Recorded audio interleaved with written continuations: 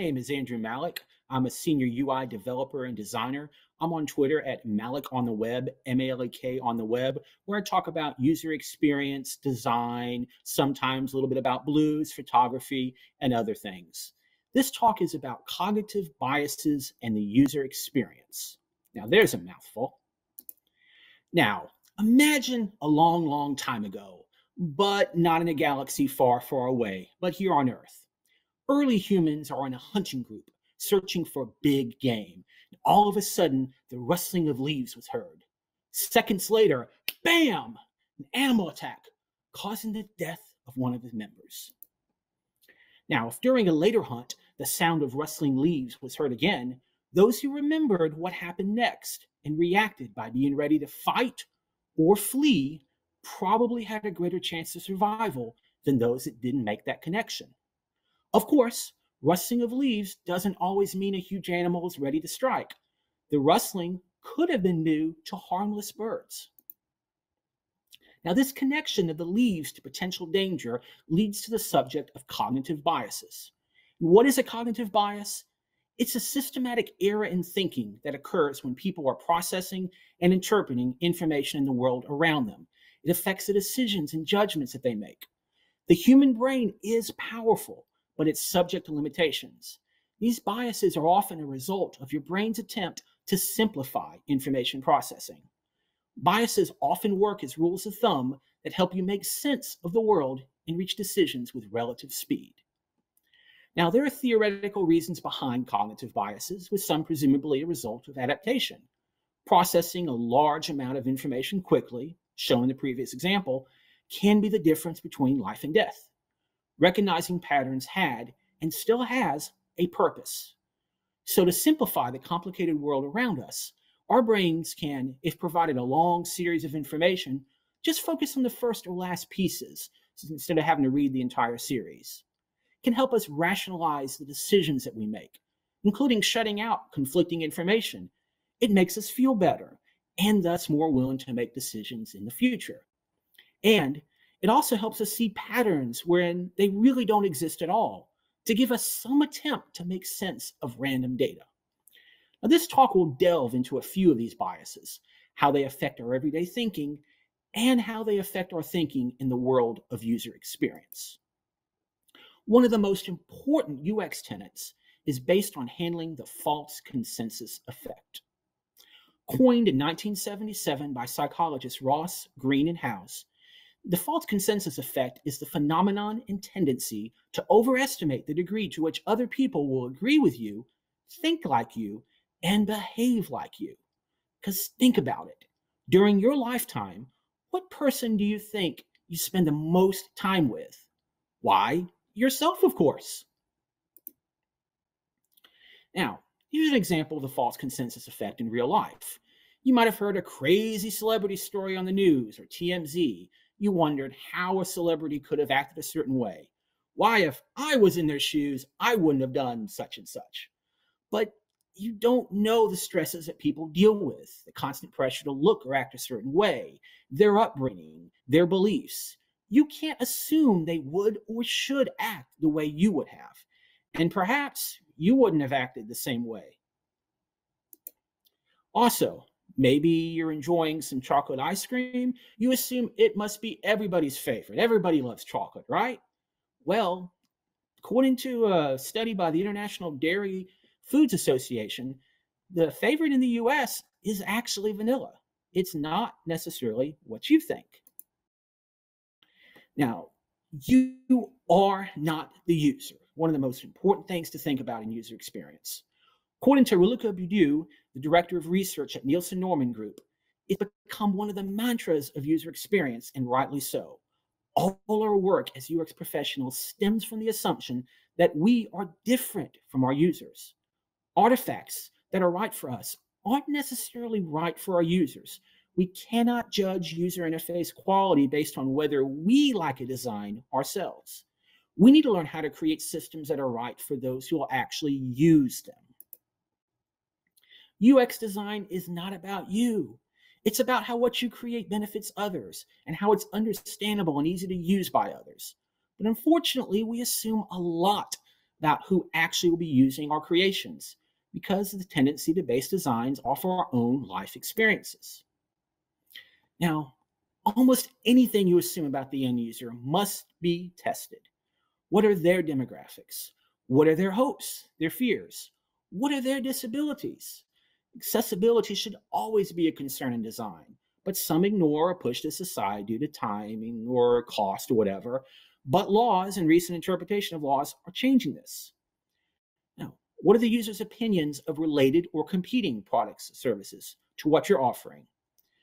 Age, gender, educational level, marital status, income level, all of these can and will be different than you. Catering to a limited subset of backgrounds will limit your application or service's reach.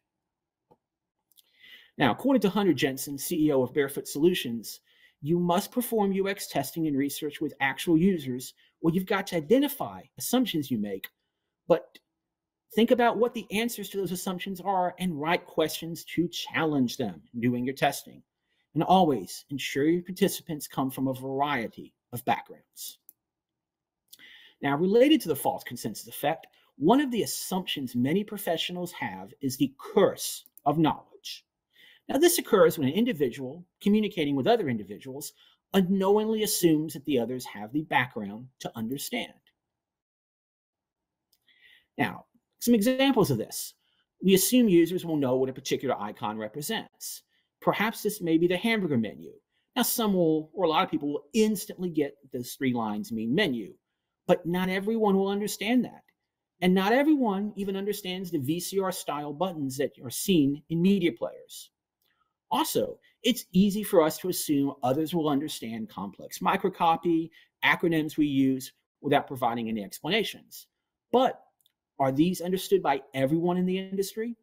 Is your choice of words understandable by everyone who's a target user of your app, your website, or service? People of all education levels and knowledge of the particular language. Perhaps simplification is needed. So how can we help avoid this? Again, test your application or service with a variety of people with different backgrounds, educational experience, and not just coworkers. Never ask when doing testing if people are confused, but watch what they do. People very well may not admit that they're confused, but it can be detected. Perhaps it's a longer amount of time to perform a particular action. Maybe they're constantly undoing. Maybe they never perform an action that you ask them to do during testing. And remember, if one person's confused, assume others may be, and factor that into your design. Next bias we're going to discuss is the confirmation bias. And according to Encyclopedia Britannica, that's the tendency to process information by looking for or interpreting information that is consistent with one's existing beliefs. This biased approach to decision-making is largely unintentional. It often results in ignoring inconsistent information. Now, real-life examples straight from the current news: following Facebook feeds agreeable to one's own personal beliefs and ideals, and then mostly seeing posts agreeing to your views. If you just see the same posts from the same people, you'll have no idea what the other side is thinking or what their views are, or how you can help, or how you can correspond with them. Also, maybe you're looking to go to a particular restaurant. Remember, this, let's say pre-COVID days. Or maybe you're looking to purchase a particular product and you already have an opinion of the product, so you're already looking at positive or negative reviews on Yelp or Amazon or eBay. And by doing that, you ignore countering opinions to your own. So you pretty much prove that the product or service is good or bad based off your own opinions and not looking at all the reviews. How can this affect user experience? Well, imagine doing A/B testing. And this is where you test if one design, the A, can be improved with a change, the B. Perhaps you're designing a form, and there's a big blue continue button on the bottom, but someone suggests changing that button to green to make it easier for people to see. Now, you disagree with that change, but you make it anyway, and you test the change with 10 users. In doing so, you find that fewer users actually find the button. Boom, you were correct. The blue button wins. But there may be some problems in that line of thought. Perhaps 10 people aren't enough to test with. And maybe your choice of green wasn't correct. Maybe green does work, but the contrast wasn't enough. But you never know if you just stuck to your original opinion and found that your test confirmed your hypothesis. Now, user feedback can fuel confirmation bias. Many of you are familiar with a Net Promoter Score. This is a 10-point system where customer experience and feedback is requested. Users answer questions responding with a 1 to 10 or 0 to 10, from not at all likely or extremely negative to highly likely or extremely positive. So let's assume that you make a change to a design. You think people are going to like it.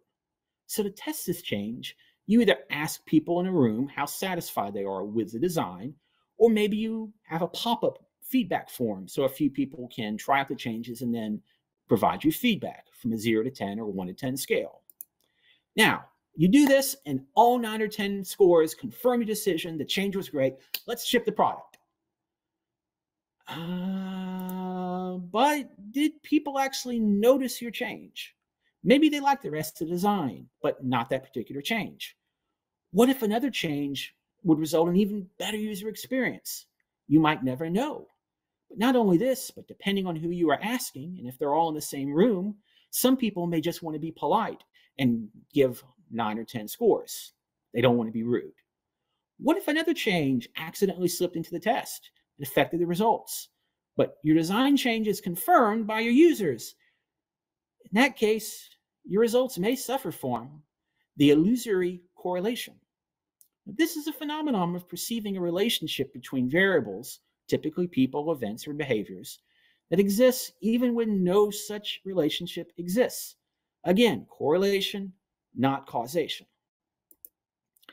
And now, no, this isn't an advertisement for the Swedish furniture company IKEA. So if you want, we can call the IKEA effect the Lego effect. The idea is the same. This is according to a research paper in the Journal of Consumer Psychology by Michael Norton, Daniel Mokon, and Dan Ariely. And it states that the IKEA effect is when people imbue products with their own labor. When they do that, their effort can actually increase the product's valuation. So what do I mean by that? Here are some real-life examples. Build-A-Bear workshop. In this case, the child actually decides part of how they want the bear to look. So the thought is the finished product is going to be enjoyed more and played more by the kid because they had an opinion into the product. The same is with Lego or Mindstorm. And in this case, it may be kids or adults. The more you play with a particular toy, the more you build, the longer you're going to experience the product and the better you're going to feel about the end result. So you'll probably end up buying more and more blocks. Restaurants such as Subway, Chipotle, Blaze Pizza, you don't just order an item off the menu, but you actually help create the item you're about to consume. So you're going to feel better about the result. And I mentioned before, social networking sites such as Facebook or Twitter. You spend time working on an avatar, customizing your profile, deciding who you're going to follow or friend. And by doing that, you feel better about the actual network, and you're going to probably spend more time on the network because you've imbued your own time into the product.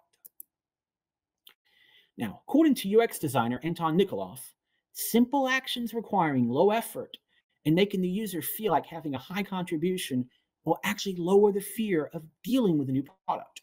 And if this is done properly and continuously for a period of time, it even can lead to a loyalty to the brand and product. Now, this action must be simple, but have a distinct result. And that's why if you're designing a website or app that requires users to sign into the service, getting them to do something after sign-in is critical. Offer the user ways to review products or services. Let them have the ability to customize their interface a little. Maybe that's even light or dark mode. Tailor their experience based on their interests. Add details to their profile. Some may not want to customize, but others may actually become brand ambassadors if they feel they have some control over the product or service. Now, according to a blog entry from Developer Hub SitePoint, the IKEA effect can have a negative result for designers. Because the longer we spend and more work we put into a design, the harder it is for us to find issues. Because it may seem a natural thing to be attached to a project that you were part of, especially if you were there from the beginning. This is my baby. I don't want anyone criticizing it. So what are workarounds? If you're working on a design, put it aside, return to it a few days later with a fresh set of eyes.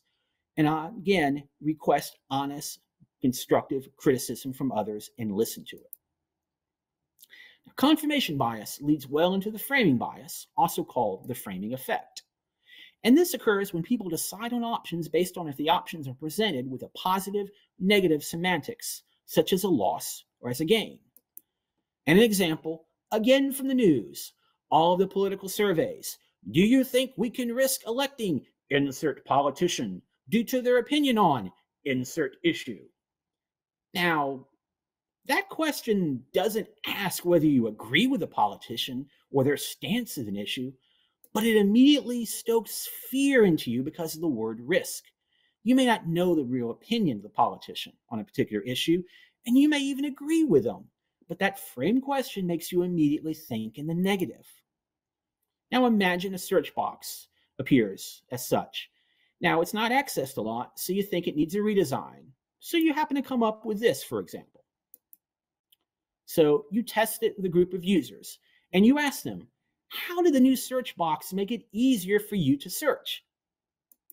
Well, that's definitely a leading or framing question, because now you're making people think, well, the new search box must be easier to search, because that's how they asked the question. But that's framing. That's leading them into thinking a certain way. Maybe you should ask, did the new search box make it easier for you? Or better yet, which search box was easier to use? Or even better, just watch users and see which ones use which search box, how long it takes. By watching them and not asking any questions, you get a better result, a more accurate result. Now, imagine as a UX researcher, you're reporting results of your work. How you actually report the results can greatly affect how the report will be received by others, what decisions are made from your research. So imagine you made the changes before, you had 30 people, you have results, and you showed it to your manager or team.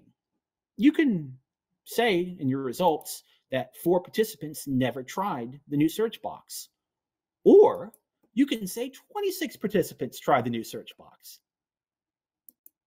So how your results are reported can actually affect what decisions are made by UX management. Now, to discuss the halo effect. And this is from digital marketing company CXL. The halo effect is a cognitive bias where one trait of someone or something actually influences how you feel about other completely unrelated traits. So here's an example.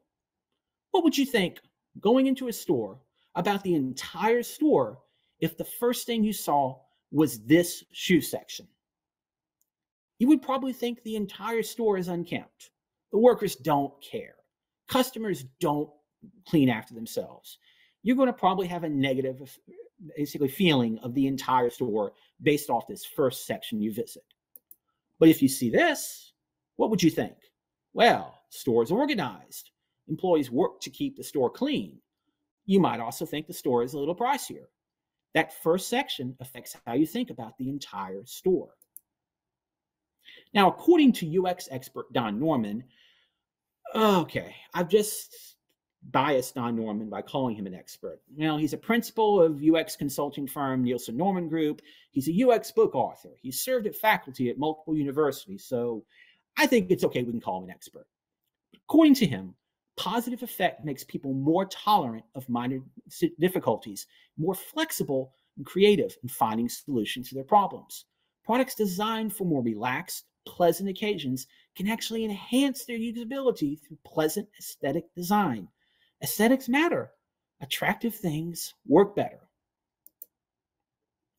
Now, halo effect can influence the testing process. Perhaps you're doing testing and you have an established brand. That could cause problems because people may volunteer for a test and they already have a high opinion of your brand, and they'll probably provide much more positive results to all of your questions. Or the opposite can be true, and maybe they don't like your brand at all, and no matter what you offer as far as changes, they're going to respond in a negative. Now you've completely biased the user research. So what can you do? Maybe it's possible to test pages or app or a service without any brand identification whatsoever. When recruiting people, try not to mention the name of the brand. But if you have to show the brand, Then make sure people understand and keep reinforcing the fact that feedback is important, and ensure them all feedback and observations will be considered. When it comes to design, first impressions do matter. A difficult to use or non-delightful first page or screen can deter people away from an app. Now, through research, try to find out what actions users are most likely to perform first and focus on improving that experience. Often that's a sign-in or sign-up procedure. And when getting people into an app or service, too many questions can drive people away. They may never come back. That's why you often see guest checkout in e-commerce sites, so people can go ahead and purchase a product without having to go through the whole process of creating an account. Performance matters. Slow responses will drive people away. And you have to have consistency. Just because there is this bias, you still need to make sure an entire app or service performs similarly. Have style guides and enforce those style guides so the entire app, website, or service performs in the same way. Now, what does a storage location for bikes have to do with cognitive biases? Well, we're going to talk about the Parkinson's law of triviality, or otherwise called the bike shed effect. And this is named for Cyril Northcote Parkinson, a British naval historian and author. And this represents the tendency to give disproportionate weight to trivial issues, avoid specialized or complex subjects. If you talk about building a large complex, it may be overwhelming to discuss all the intricacies of the complex, but people can focus on one small part of the complex, which might just be a particular bike shed. And what color do you want to paint that bike shed? Hence the name of this bias. Some real life examples. Maybe you're building a house. You're focusing on the window treatment, but you get the most expensive windows at the cost of everything else. Now you run over budget. As a developer, you may spend hours upon hours optimizing a rarely used function and don't focus on the entire application or what's important. Same can occur as a designer. You may focus too much time on one screen while ignoring the overall look and feel of the application or service. Now, the law of triviality can affect any designer working by themselves, but it especially comes to play when working with others, such as offering a design for review. It's very easy for people to focus on one tiny detail, such as link color. Not that link color isn't important for consistency and accessibility, but by doing that, they may ignore the architecture of a complex website or service. Now, some things you can do in a design review meeting to help address this bias. Make sure to set an agenda of larger topics that have to be discussed before the meeting or review. Ensure that the decision maker is present, because if the person who can make decisions isn't available, why run the meeting? Now, show some patience, because if they are talking about intricacies of the design, at least it means they're paying attention, and discussion is better than silence. Time box your discussions. So you need to limit your discussions so that you can work on the big picture. And if you have to, jokingly mention that bike shedding is occurring. Everybody will get a good laugh, ha ha ha, and hopefully that'll encourage everybody to move on to the next topic. You can go back and just the details later, but you need to look at the entire application architecture as a whole to make sure that is correct. Now, a couple of links talk about the law of triviality. It's from Daniel Burka, A Designer's Guide to the Parkinson's Law of Triviality, and from Piers Scott, Some Design Stakeholders Are More Important Than Others. Now, sometimes the law of triviality leads to, occurs as a result of the action bias. Now, one definition of this is by self-improvement author of Be, Think, Do, Mike Strum. The action bias is the tendency to think that value can only be realized through action. It's a tendency to act as opposed to practicing restraint. Perhaps both are actually reasonable options. Real life example, let's take the sport of soccer, which the rest of the world calls football, where a soccer goalie is awaiting a penalty kick.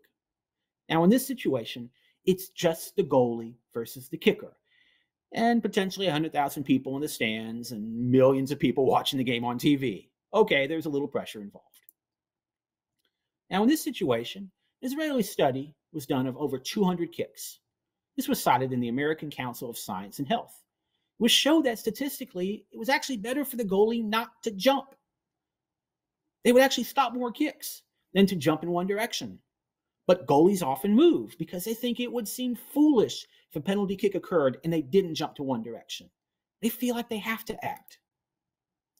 And also, this could encourage stakeholders to recommend a design change during a review just to prove their worth. If they don't recommend a change, why are they there? It could encourage designers to change an existing design that's already been done without proper testing, again, just to prove their worth.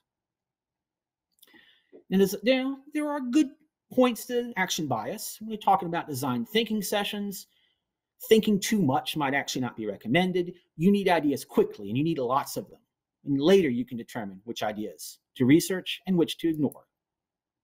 Now, let's combine these two biases. Ever present a design to a product owner and you felt like they changed everything? No matter what design you proposed, a change was made. Now, this is sometimes called Atwood's duck. It goes like this. According to lore, the game Battle Chess, which some of you may remember, was just like chess on the computer screen, but when a queen took a pawn or a rook took a bishop, there was a little animation to show the one piece taking another. Artist was working on animations and always got their animations criticized. They nitpick little things. So they decided when coming up with the queen animation, they were going to do something different. They added a duck to the animation. For no reason, just to do so. But when they showed the queen animation to the producer, everything went as expected. But at the end, they got one comment back from the producer. That looks great. Just one thing, get rid of the duck. Problem is solved. All the queen animations went in as the designer wanted, and the producer got to make a change, an action, even though it was trivial. Now, another bias that can affect everyone is the bandwagon effect. And this is a psychological phenomenon in which people do something primarily because other people are doing it, regardless of their own beliefs, which they might ignore or override. Multiple stocks dropping or rising might actually cause others to buy or sell stocks without performing their own research. Maybe developers are ignoring answers on Stack Overflow or Stack Exchange that have very few upvotes. They blindly copy and paste the highest rated answers, even though the highest rated answers may not be apropos to their situation. When it comes to user experience, providing testimonial sections when offering a product or service, they can have a very positive economic impact. Showing a photo of a person providing a testimonial can make it even more powerful and trustworthy. Testimonials can be in the form of reviews, case studies, or stories. Now, when presenting designs, one person's excitement about a potential feature or design might actually cause others to get excited without doing their own due diligence. So this can be an issue. Someone with a very highly outgoing personality becomes a cheerleader for a feature or design. And that can be contagious. Developers or designers who might be a little more introverted might have some issues with that change, but they may not be able to offset the enthusiasm of the bandwagon effect. Now, when performing research in a group, one person's opinion, one person who stands out from a group as a leader or someone who's more extroverted, they can actually cause everyone else to instinctively agree with them. Or if you're telling participants that a task is simple or hard, it actually can make it seem easier or harder for the participants to perform that task. So again, be very careful. In that sense, you're framing the statement. Now, 2 blogs on UX Collective go into this and other biases in more detail. Types of cognitive biases you need to be aware of as a researcher by Cho Chung Ching, and Cognitive Biases in User Research by Abdu Garini. So, for good or ill, cognitive biases are attempts to process input. Over 100 of these exist, including those involving decision-making, memory, and rationalizing our behavior. These biases can affect UX design, the research process, testing, and presenting the research. So to help mitigate the effect, challenge all assumptions. Consider not using large focus groups, but testing with one participant at a time. Facilitate meetings effectively so they don't regress into triviality. Watch out for leading or framing questions. Now, double check that your results actually have clauses and they're not just correlations. Remember that unless you're literally designing for yourself or others like you are not the user. The more you understand who users really are, what are their goals? What are their backgrounds? The more you understand all this, the better you can design products and services that will benefit others. Again, I'm on Twitter at Malek on the web, Malek on the web. Thank you all very much for coming, and I hope you all enjoy the rest of your conference.